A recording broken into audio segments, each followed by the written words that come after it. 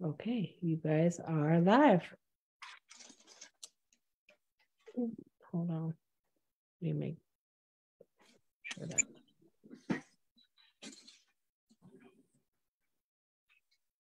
Turn the cue on music.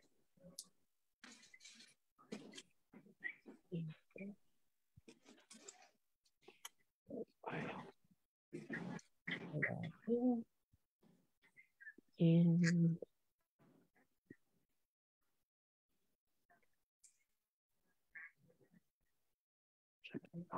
GTM.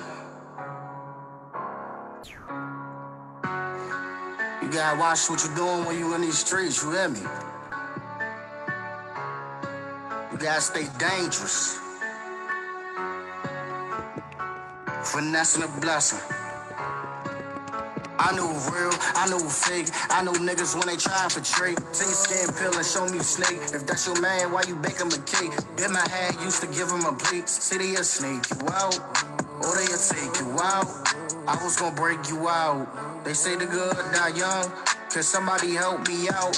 Cause I wanna make it out the game before a fuck nigga snake me out. I know who real, who fake. I know who tried for trade. See you saying start the pill and prove a nigga you a snake. How the fuck you gonna say you my man? You let me starve when I needed to eat. I took the charge, you won't do it for me. They say you love you, what it come with a fee. Niggas not loyal and bitches not loyal. Lesson learned when you stuck in these streets. Out of sight when you down on your knees. They see you up, then they don't wanna leave.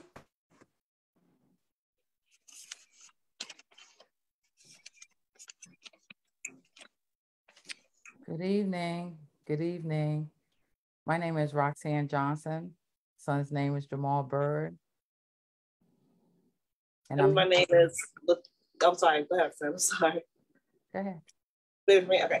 And my name is Latoya Benton, the mother of Xavier D. Hill, killed by Virginia State Police on January the 9th, 2021. Roxanne not finished my introduction for her son, so go back to you real fast, Roxanne. Yeah, my son's name is Jamal Bird. He was killed by DC Metropolitan Police on October 1st, 2019. We're life after the impact.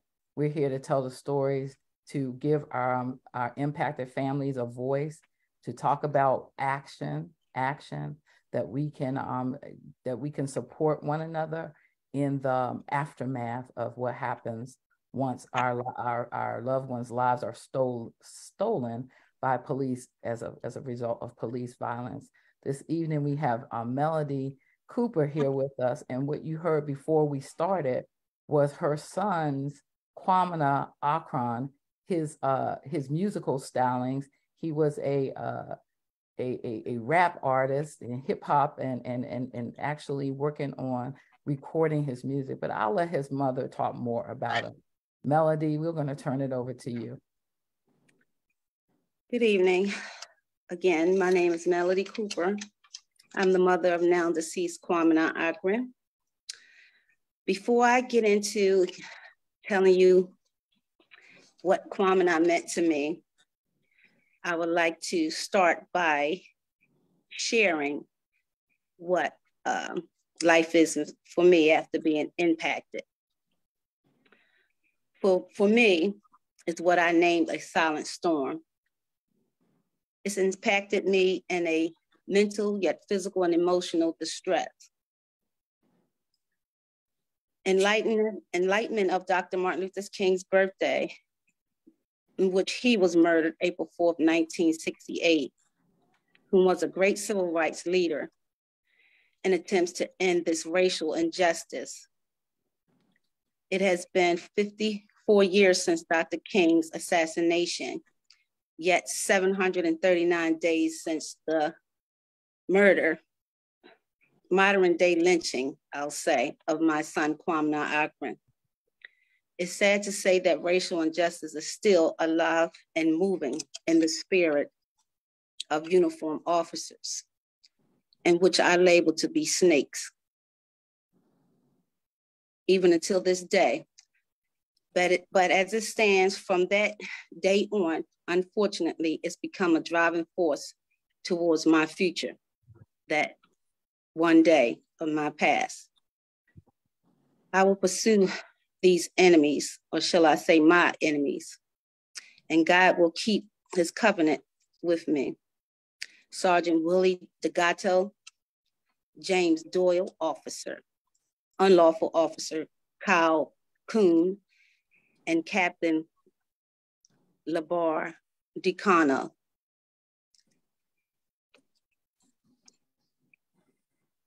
Is the part of my past that has fully equipped me for the future. I won't allow that part of my past to defeat me. You guys did not play in the projects. You guys played at the fair. It's time to reveal the truth and release the facts. Sorry. As Kwamena would say, cut the grass and release and reveal the snakes. The grand jury said the facts say they were not guilty of committing a crime, but the truth said they are guilty, and the truth shall not allow them to be free. Right. I have dedicated my life to this will, that we as people of color can live a life that is meaningful and free from police violence. We too were meant to live free. Yeah, I'll get back with y'all. Y'all took the wrong son. My son, Kwamena Ocran, was born a prince. When he was born, they held an outery for him, in which that time I was ignorant to the, what shall I call it? I'm sorry. I'm a little bit emotional, of course, listening to my son's voice, hearing the song that he sang 2 weeks before they murdered him. Just real fast, so just you were talking about that too as well, how it makes you emotional when you hear when you hear his voice after the fact. So that alone itself is an impact that you're having on a daily basis, right? Because after it happens, you're mentally impacted by that on a daily basis, right? Exactly. How do you deal with that? How do you deal with that on a daily basis? I have to pray my way through that on a daily basis. I communicate with my son spiritually because I think my son had the spirit of discernment. And as I was stating, the song that you guys just heard, he wrote 2 weeks prior to being murdered. How you can't trust males or females, because the female that he was with actually collaborated with the officers and some other young male species. I can't call him a young man because men don't conduct themselves in such a pathetic way to be trained by Caucasians. That lured my son out the house to be assassinated that day. As it stands, since then, they've given me medication for depression, which I'm not really taking because it just will have you in a state of a comatose state of mind. I rather feel my emotions than to be numb.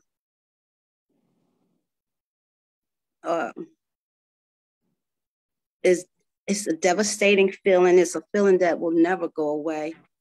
My life has changed tremendously and through this devastation of them executing my child. Like I stated, it was nothing short of a modern day lynching to have shot him in the back several times after having the young man lure him out of the house to go to the store, in which I was informed by someone 3 nights ago when they called me, which was a witness, which was the mystery witness. I said that the young lady's mother said that Kwamena was dead within 5 minutes of leaving the house. That gentleman said, no, it had to be 3 minutes. They told a lie and said that my son was across 355, if anyone's familiar with Gaithersburg, or shall I say Montgomery County. Frederick Avenue, which is a six-lane traffic. No, it has to be 8-lane traffic. It's 4 on each side. And this occurred on a Friday during rush hour. And I knew it was a lie immediately because the officer said that he was standing in front of the police station waving a gun, but he didn't cause a threat. Okay, if you're an officer of the law and you're telling me a lie, but did you not realize your lie didn't even make sense?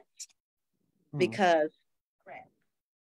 if he's standing in front of a police officer with the police station with a gun, then that's causing a threat. First lie. Second lie was my son ran across 355 and 3 officers pursued him. Now you're telling me on a Friday at 5:50 p.m. on a rush hour, and no one got hit by a car? In Maryland, right. On 355, if you're familiar with Montgomery County. That's not possible either. So they lured my son to come outside so that they could do what they did, execute my child in a modern day lynching form, because there was the gentleman that I spoke with said that your son walked to the top of the complex and was approached by 3 hooded men. At that time, he said, my son turned around, started walking fast, then he started running. And I'm sure they should know about fight or flight. If 3 hooded men approach you and don't announce themselves, and I asked the gentleman, did you hear any words exchanged? He said there were none. They didn't announce themselves as being officers. They didn't ask him to stop. They didn't do anything but chase him from the beginning of the complex. And they said, not only this gentleman, your son ran faster than anyone I've ever saw other than on television. And when your son bent the corner is when a gentleman, as your son was approaching that last building to turn the corner, not a gentleman, an individual, a male got out of the car, and he waited till the other 3 got to the back of the building with him. That's when even the news stated it sounded like a hail of gunshots. It sounded like machine gun going off. So my thing is, the individual that was sitting in the car from the witness statement says that car had been sitting there 5 hours. They thought that the person was visiting someone as a resident, one of the residents. But when your son ran towards them, that's when they got out of that vehicle. And when they all met in the back of the building, that's when you heard the hail of gunshots, in which they struck my son in his back. They targeted underneath his left shoulder blade. So of course they went through his back, through his heart, and out of his chest. They said my son was dead before he hit the ground because he went face down. And when I seen him, I could tell that he went face down because of his face.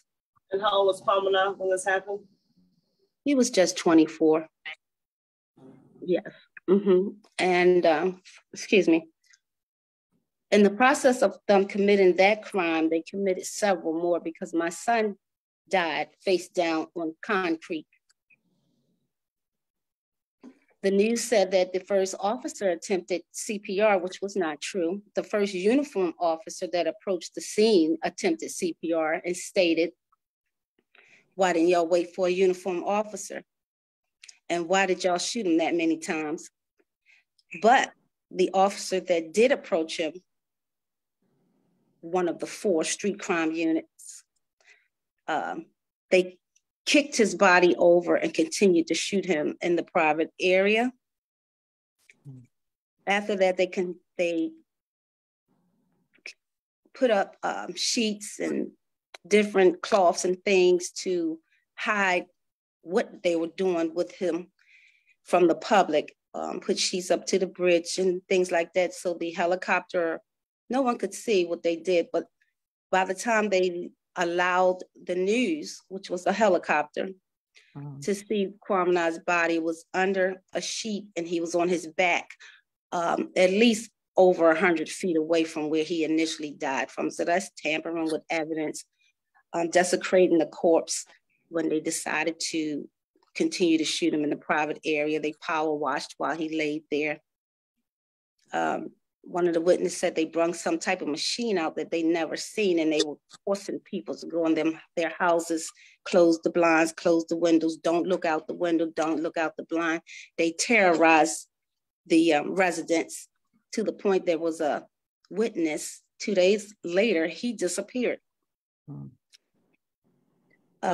Melody, I want to show some pictures of your son,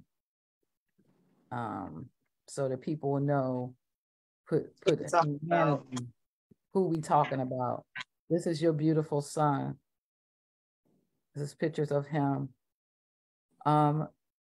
What became of the police officers or detectives that were involved in this state-sponsored killing?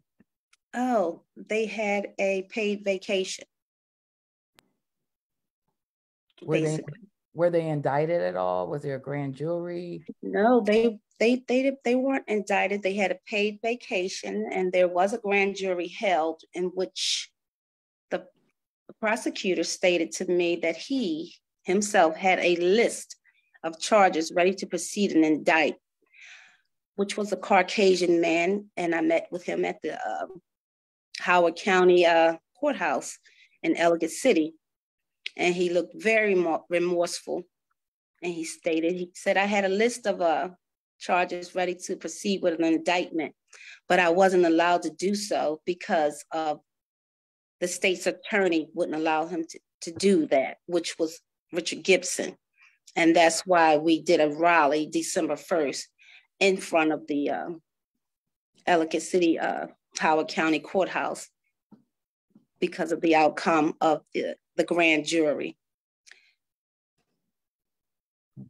So they decided not to pursue charges with the officers. Right. They stated that they weren't guilty of committing a crime because they withheld evidence. And then also during the testimony of some of the unlawful officers, the prosecutor was asked to stand in the hallway. So he wasn't even allowed to be involved in listening to their contradictive statements of what occurred when there was so many different stories from their mouths as to what happened that evening. So because they didn't prosecute, what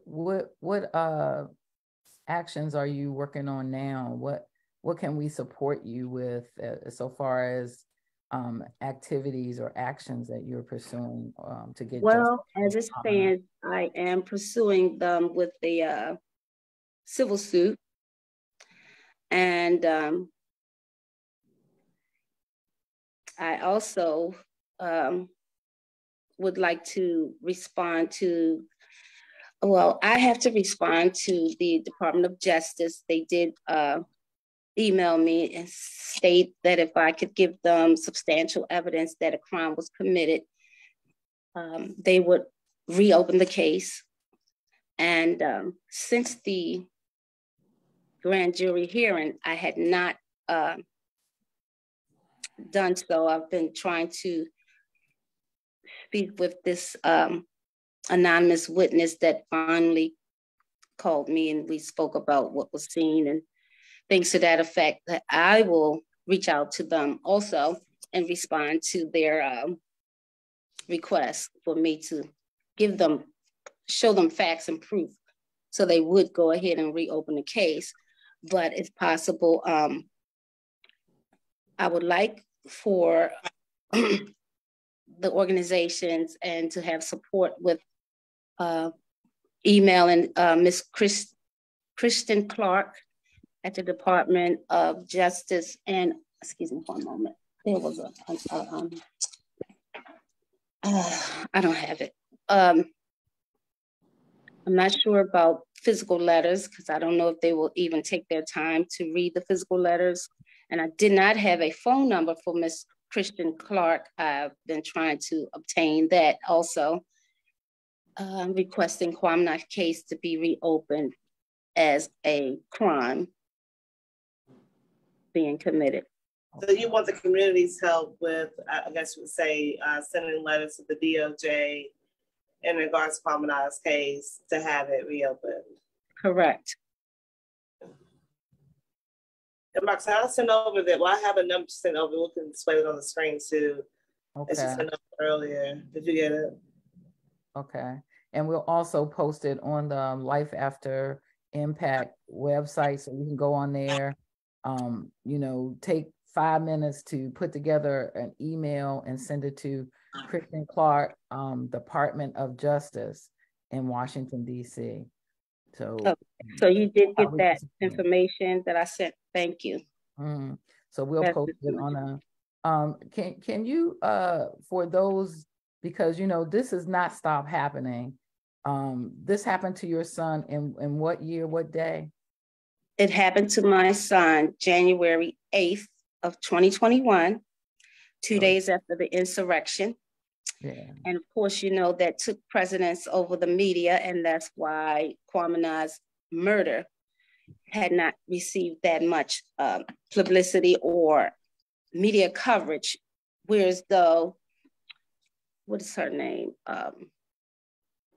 Miss Osborne, that was a television host, was fired and got global coverage for racial comments or supporting someone that made racial comments, but yet and still, these unlawful officers had not been exposed to the media for committing racial crimes. When they murdered my son, that was a racial crime. They call it policing. I call it a racial crime because that's exactly what it was. Are these police officers still active duty? Oh yes, once the grand jury hearing, they were back at work maybe months later. Okay. And they may be under investigation by Internal Affairs, because when they passed Anton's law, I did get documentations October 1st that confirmed my perception of these crooked cops, because my perception was they were trying to get my son or force him to do something unlawful he didn't want to do, because 2 days prior to that, he said the police were trying to kill him. And then the day before, he said this black unmarked SUV was following him.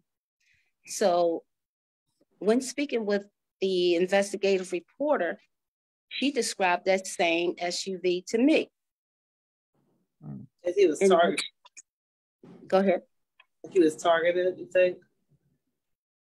I know for sure by those 4 officers, because it was revealed, and you can look it up, that these officers were already had disciplinary actions against them for stealing weapons, drugs, money, covering crimes, and harassing Black people. There were 5 of them in total, but there was one that used to make reports of their criminal activities, and the captain of the precinct started making false reports of that one individual to cover up what the other 4 were doing. So he resigned from the police force, but he still works with the government. And that entity of Gaithersburg Police, they are not even a part of the Fraternal Order of Police. So therefore, they try to make some of their own laws.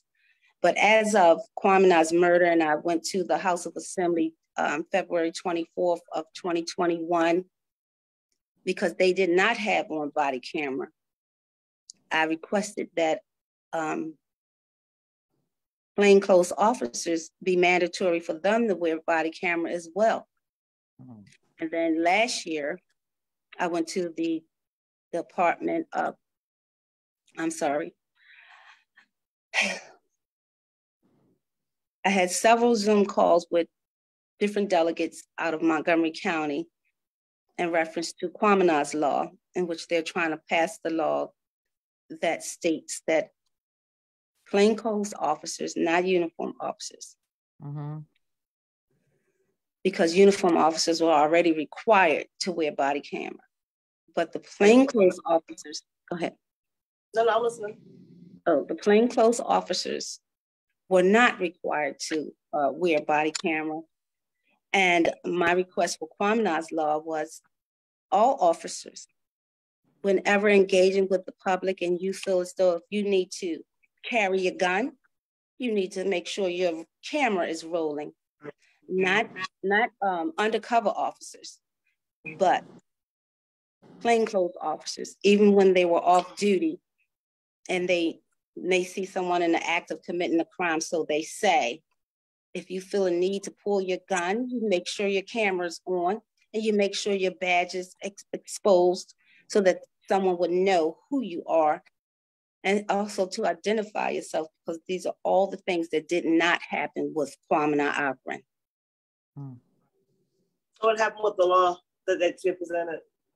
Basically, last year when I went to the House of Assembly twice, they did discuss the law, but since they were so uptight, is what I'll say, because the passing of Anton's law that had too much police exposure or given too much exposure to the public of the police, they shushed away from that law. They were still focusing on trying to fight Anton's law. So now here we are again, because they can only present it every so many months, like between February and March, they can introduce it, that way.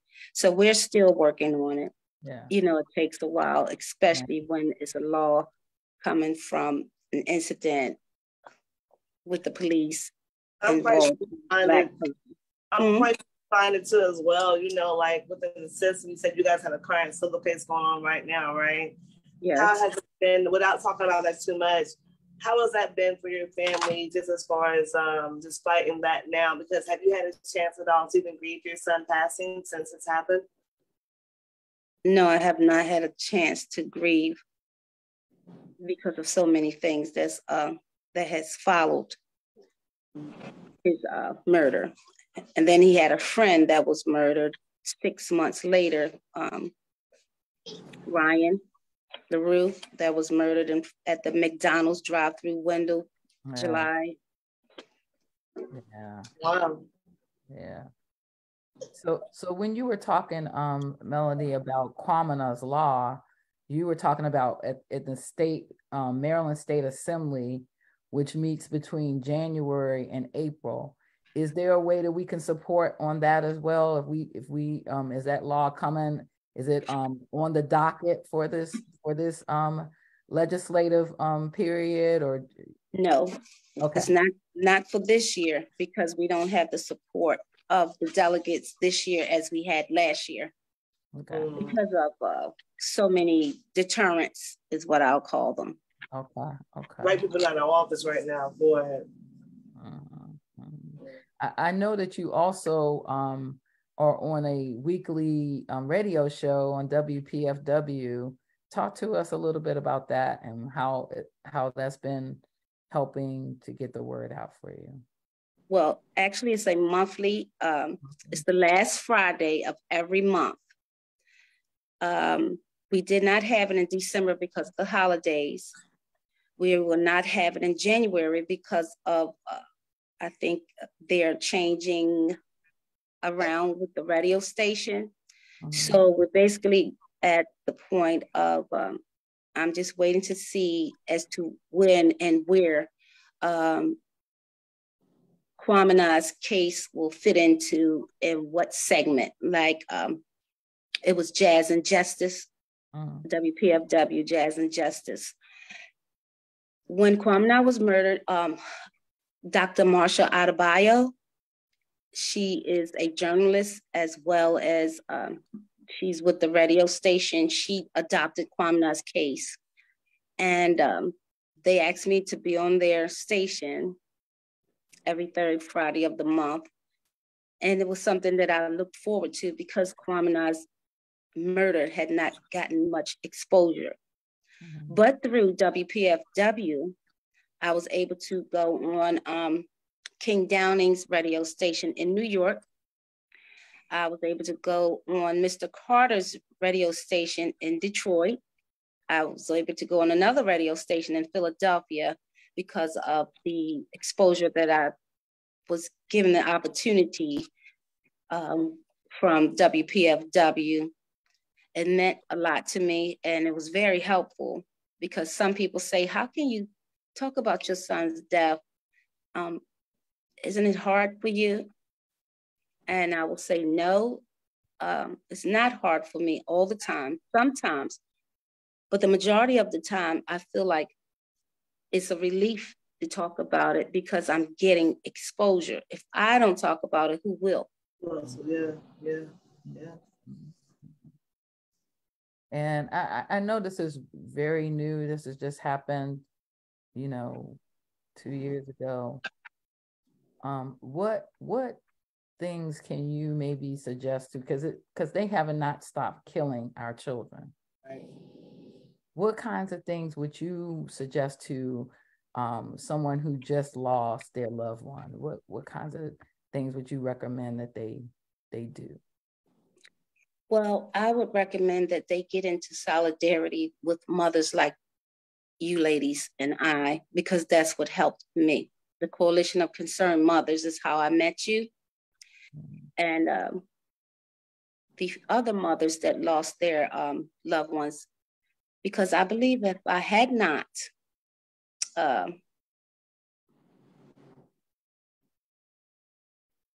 met you ladies, I don't know what my mental state would be today, because there was no one that I could really talk to. They say you should seek speaking with a counselor. Yes, I did that, but they don't understand where I'm coming from because they haven't been there. And you cannot tell me about something that you have not experienced. That's right. That's not nothing you can learn in school. I don't care what type of PhD you may have or what initials behind your name. You can't tell me nothing about losing a child and being a mother. Now, someone tried to debate me that was a cousin of someone that they lost. And they said it hurt more than a mother losing their child. It couldn't possibly hurt more because you didn't carry your cousin. It's even harder for a mother that lost a child than the father that lost a child. Even though that father made that baby, the woman is the one that carried that baby. That attachment was there before their first breath in this world. So my thing would be for them to reach out to the mothers that has lost their children as well. Also seek counseling. Sometimes counseling can be helpful. And sometimes it depends on who the counselor is that you're speaking to as well, because not all of them function in the same aspect and they don't have the same mentality level. And just stay in prayer and always think about the good things with your child. And see, the good thing with my child is I not only have a picture, I still have his voice. I have it on my computer. I have it on CDs. I can look at videos of my son performing. I have something that some mothers don't have, but I still don't have him physically. I can't kiss him. I can't hug him. I don't feel his sloppy kisses on my face. I have 4 sons, but my baby used to make the sloppiest kisses. But I loved them because they was his. And that's the way he showed me affection. And I have 4 sons, but our relationships are not the same as my baby child. My baby child, I have 1 daughter, she's the oldest, and 4 sons. But my youngest son was more like, he took more time with me and treated me like I was his baby instead of him being my baby. And some years back, my ex-husband almost murdered me in Kwamena. I was in the 1st grade, and his teacher calls and she says, I can't get Kwam to stop crying, which Kwamena has always laughed and smiled. He could get in trouble and be smiling. Even in the courtroom, I had to tell a judge one time, ma'am, he's not being sarcastic. He's just smiling because that's what he does. After he stood up there and explained and admitted to, you know, the mistakes that was made, he will still smile. But anyway, Kwame and I wouldn't stop crying. So she says, I'm going to have his brother bring him home from lunch. And she asked him, she says, I'm going to ask him again, well, why won't you stop crying? What's wrong? So he finally told her when lunch came, he asked her, is my mother going to die again? Because he thought I died. So she says, no, but I'm going to let you go home for lunch with your brother. So when my other son brought him home, he was hugging and kissing me, sloppy all over the place. So he said, you know what, Mom? I said, what, Kwam? When I get older, you're going to marry me. I said, well, you can't marry me, Kwam. I can't marry you. He says, well, why not? I said, because you need to marry a nice, pretty young girl of one your age. And besides, sons don't marry their mothers. He says, well, that means you won't ever get married again. So he didn't never want me to get married again. I think he might have been onto something. Well, thank you so much for coming and sharing, Melody, about your wonderful son, Kwamena. Say his name, Kwamena Ocran. His name, Kwamena Ocran. And we will put the information for Department of Justice, Christine Clark, send her an email, get on the phone, call her up, and anything else that we can do to help to support you in your fight for justice. Because what we believe is that if you get justice, I get justice. That's it. Justice. That's what solidarity. We're in this together. And so we in this together, and you right, they mess with the wrong mothers. That's right. Wrong mothers. They rest with the wrong mothers. So if you don't mind, I would like us to go out listening to some more of your sons' musical stylings. Is that okay? Just real fast, but you say that, Roxanne, you guys be sure to look up on Facebook, all social media platforms. Kwamena Ocran is spelled Kwamena as in apple. Ocran, Ocran. His mom's name is Melanie Cooper on Facebook. Be sure to look up on Facebook so you can support her in her fight for justice. Also, be sure to tune in next Tuesday at 9:00. We're going to post on the page as well who the guests will be as well for next Tuesday as well at 9:00 as well.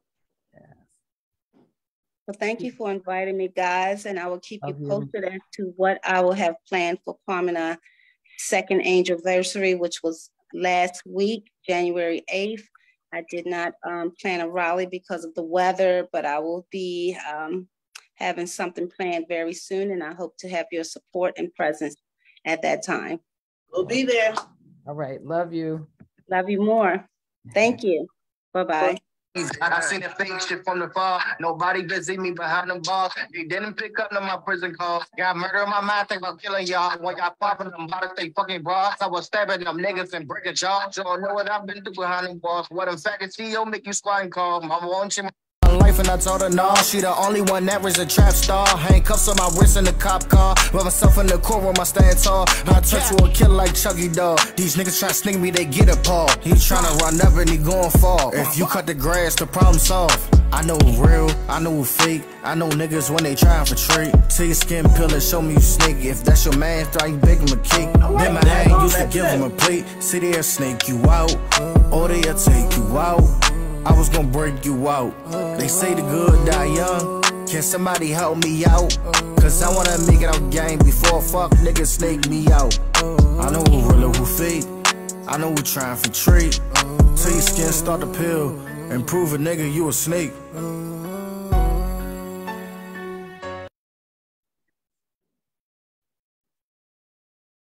Are we still live, Roxanne? Yeah.